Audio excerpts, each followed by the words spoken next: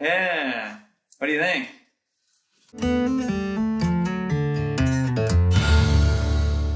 All right, guys, we are back with Legend's next step in the formal retrieving process. If you are just finding this video first, definitely find our playlist. It's going to show all of these videos step-by-step in order so that you can follow from the beginning and don't miss anything. If this is your first time to the channel, hit the subscribe button. We really appreciate it. Now we're going to get started with Legend here. He is ready for his next training session. We're going to go pick him up onto the table. We're going to start with a baby refresher, which is, hey, come on. Moving up and down the table. You can see how comfortable he is here. Good job. We're going to move right into some hold work with this object, which was the first object that we started with. Always do a little refresher. We're working through holding. Stop. Good. We're working through holding here. Incorporate a little bit of movement in your hold session. This is going to help reset their brain. It always seems like dogs' brains are directly attached to their feet. And if you get their feet moving, it's going to induce new thought processes, which may allow them to focus or to try and do something that they're maybe not even supposed to. For example, he's doing a great job holding here. We take a couple steps down there, and that's just enough different for him, and he's moved his feet that now he struggles with holding. So being able to work all the way up and down the table, keep movement involved in your session. We're going to move up through these. We did some really nice holds with these last time. He seemed to like this one a fair amount. Hold, We're getting a good enough understanding now that we can start to introduce the cue, hold. I can expect that he's going to hold it for a second or two. Hold. Good. So you can start to encourage that. Now, don't get hung up, guys, if your hold is not perfect. We want to have a strong enough hold that we'll be able to get through this step into the next, which is going to be holding and walking, that we can get down the table and pretty much back down to this end of the table pretty easily holding an object. If you've got a good enough understanding of hold that way, then you are ready to move on to your fetch work. And fetch will ultimately solidify their understanding of hold. And we'll show you that as we move along. But this one he struggled with a little bit last time, so we'll see. And we're there again. He's saying, I don't really care for this one as much. Hold. Asking for a little more each time. Good. Hold. Good. Move on to this next one. These are all about the same size. This is kind of like a fire hose style bumper. Hold. This one tends to be favorited by a lot of dogs. Hold. I think it's really lightweight and it's got a good texture that's pretty easy to hold on to them for them. Hold. Good boy.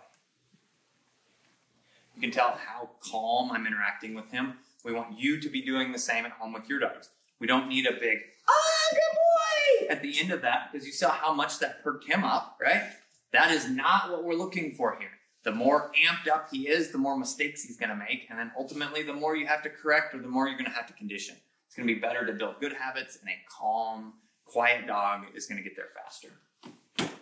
It takes a calm, quiet handler to get the calm, quiet dog. We're going to move into this one. This is more of a foam style. Just get a large collection. Good. Hold. Good. So we work through this.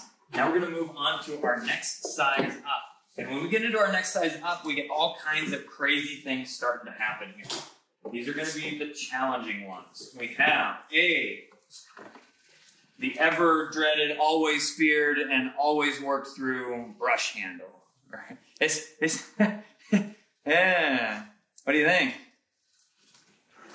We have a little scrub brush. We have a larger DT Systems soft mouth trainer. We have this one, which is going to be the biggest around, and that kind of, I believe it's almost 4 inches across there. It's a solid 3, if not almost 4. And this is going to be pretty close to the largest that the majority of dogs are going to be able to grab. And working through this big object is very important. So we have those three, and then we have a standard, where's it at here? A standard DT Systems canvas bumper. We're going to use the white one just because. And then we have some other weird ones that fall into the category of different sizes and shapes that we'll incorporate at the end. I don't know if we'll make it there in this session. So having a large collection of fun things to work through is important. We're going to start easy when it comes to this, and if you did really well with the canvas bumper, you need to be keeping track of these things in your head or taking a little, writing a little journal for your training session so that it can help you remember. But he liked the smaller canvas one. Good.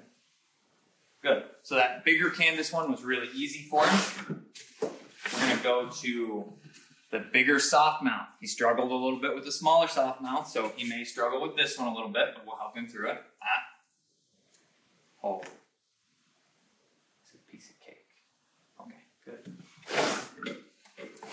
And now, this one I expect to be a struggle. This is very bristly, right? Poke, poke, poke. We're going to use it this way, and then we're going to turn it around and use it this way.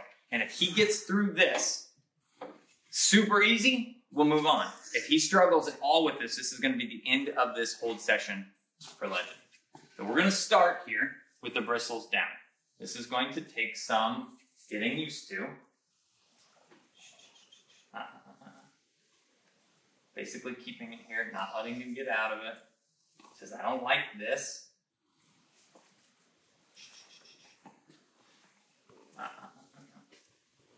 Relax. Hold. Good.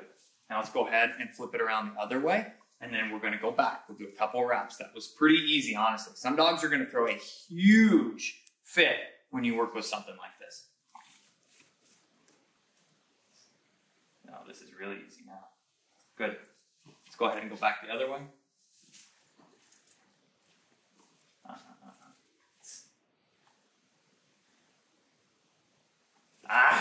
No. Get that back in there as quick as you can. You let that roll out. I missed it. I want to try and keep these things in at this stage in the game.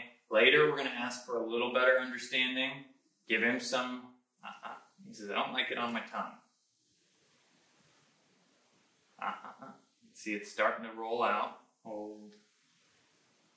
Good. And we'll go back this way one more time. I think that we'll call that it for his session today. Hold. Good. Now, once your dog can do the brush, if you get something similar to this, once they can do this, put it away. We don't need to force this on them.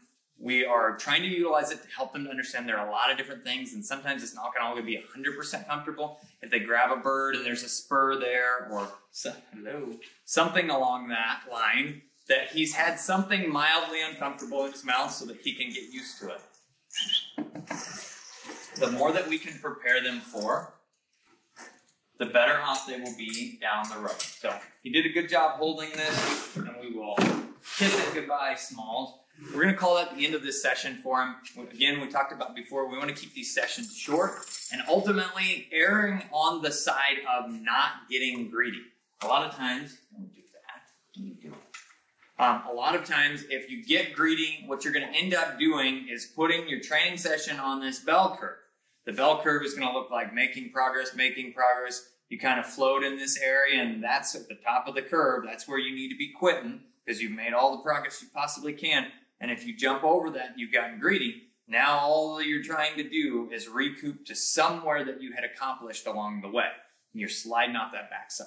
So err on the side of keeping your session just a little shorter, getting some good progress, especially in this introductory. This is all still helping him to get comfortable with the table and helping him to get comfortable with this process. Thanks, guys, for watching.